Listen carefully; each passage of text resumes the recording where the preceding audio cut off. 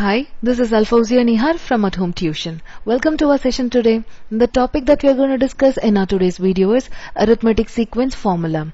In this video, we are going to discuss how to write an explicit formula for an arithmetic sequence and how to write a recursive formula for the arithmetic sequence. We can think of an arithmetic sequence as a function on the domain of the natural numbers. It is a linear function because it has a constant rate of change. Am I right? The common difference is the constant rate of change or the slope of the function. So we can construct the linear function if we know the slope and the vertical intercept. So this is the formula. an is equal to a, or this can also be denoted as a1 plus n minus 1 d, where an is nothing but the nth term of the sequence and a1 is the first term of the sequence and d is common difference.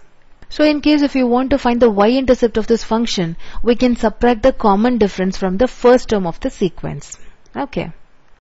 Please consider the sequence. Okay.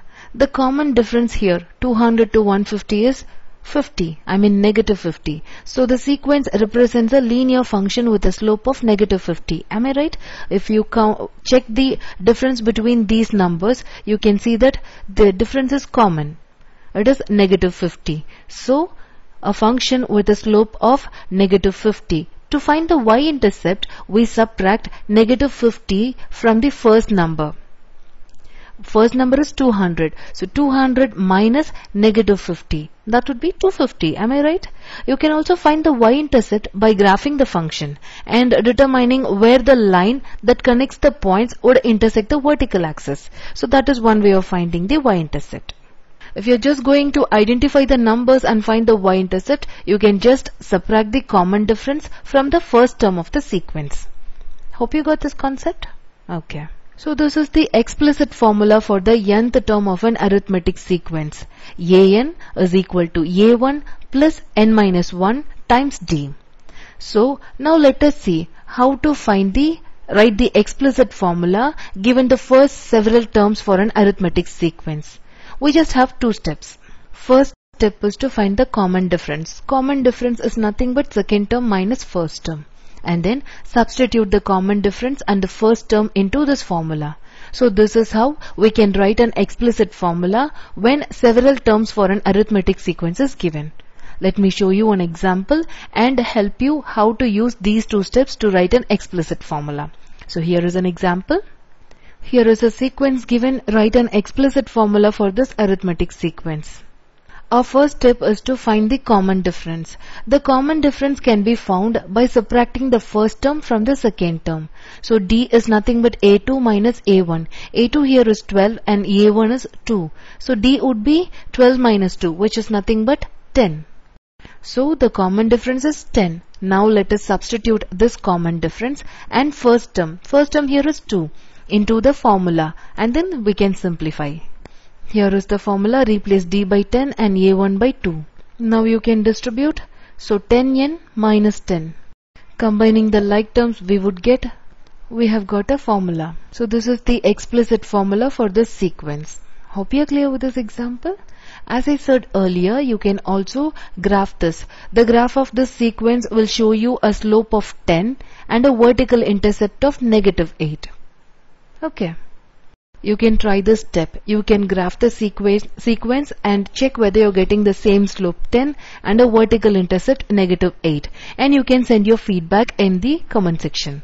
So just two steps. Find the common difference and identify the first term. Plug in those values in the formula. This is how we get the formula. Explicit formula for any arithmetic sequence given.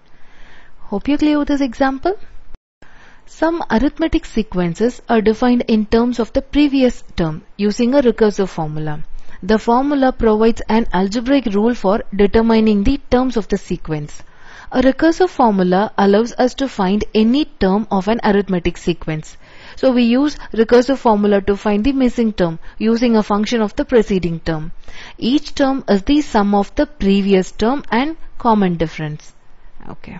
So here is the general note for recursive formula for an arithmetic sequence. The recursive formula for an arithmetic sequence with a common difference d is defined as an is equal to a n minus 1 plus d.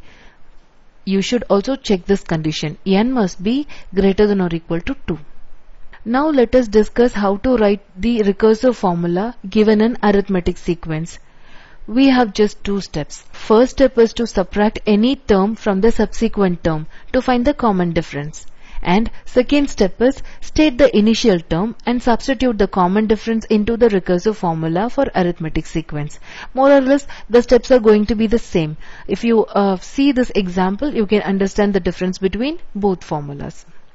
So please consider this example. Write a recursive formula for the arithmetic sequence -18, -7, 4, 15, 26. Let's apply the two steps. First term is given as -18.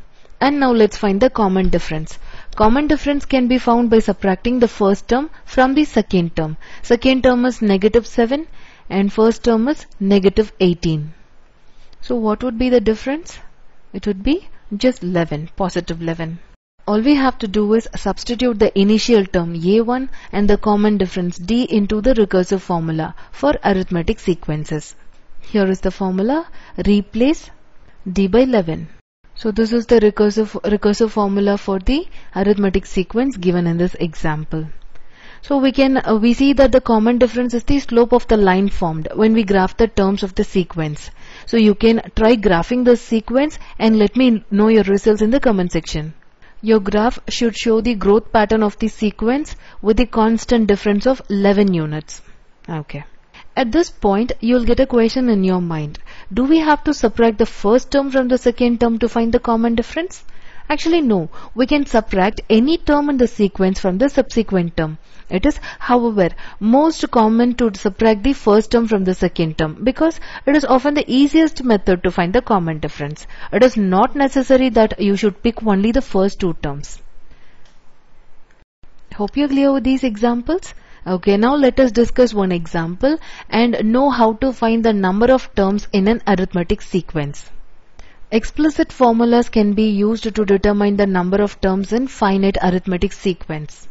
We need to find the common difference and then determine how many times the common difference must be added to the first term to obtain the final term of the sequence. So we are going to follow three steps to find the total number of terms given the first three terms and last term of an finite arithmetic sequence. Steps are: our first step is to find the common difference d. And then second step is to just substitute the common difference d and the first term from the given sequence into this formula an equal to a1 plus n minus 1 d. So we have plugged in a1 in this step, d in this step. And in the third step, we are just going to substitute the last term an and solve for n. So these are the three important steps in finding the number of terms in an arithmetic sequence. You will get a clear idea while we discuss an example. Here is an example. Let us find the number of terms in the finite arithmetic sequence. 8, 1, -6, 2, -41. So what is the common difference here? What is the relationship between these two? 1 minus 8 is -7. -6 minus 1 is -7. So the common difference is -7 here. And the first term is a1, which is equal to 8, and the last term is -41. Let us plug in all these three information in the formula and solve for n. Here is the formula. Substitute all these three values. Replace d by -7, a1 by 8, an by -41. Distribute -7 here and combine all the like terms, and we are going to isolate n on one side of the equation and numbers on the other side of the equation. I get n is equal to 8. You can try these steps and check whether you are also getting n is equal to 8. So please let me know your feedback after solving this example in the comment section. Therefore, for this example, there are 8 terms in the sequence because n is equal to 8. Hope you're clear with this example. In case if you're getting any query regarding the three topics that we discussed in this video, how to write the explicit formula, how to write the recursive formula, and how to find the number of terms in an arithmetic sequence, please let me know. You may also get application problems with arithmetic sequence. So just word problems, you have to read the questions twice or thrice, and then you can identify the given information and what question they are asking. So just plug in the values and solve for the required thing. The concept is very simple. In case if you get any query regarding this topic, please let me know in the comment section.